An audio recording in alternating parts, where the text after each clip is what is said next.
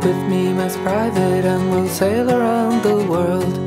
I will be your Ferdinand and you my wayward girl. How many nights of talking in hotel rooms can you take?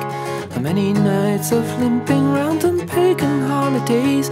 Oh, elope with me in private and we'll set something ablaze, a trail for the devil to erase. San Francisco's calling us, the Giants and Mets will play.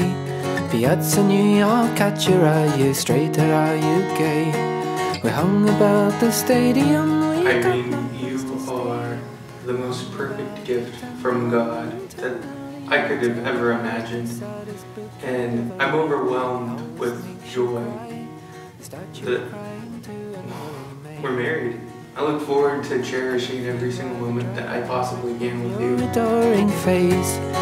As I think about walking down the aisle and seeing you, I can't help but remember the first time I met you, and it was also in a church, and I remember seeing you in your pink collared shirt, thinking before you even knew I existed that I wanted to know you. There was just something about you that struck my heart, and just your devotion to God and the way that you were. There was something about it, and I'm excited to walk with you every day and get to know you more and love you more.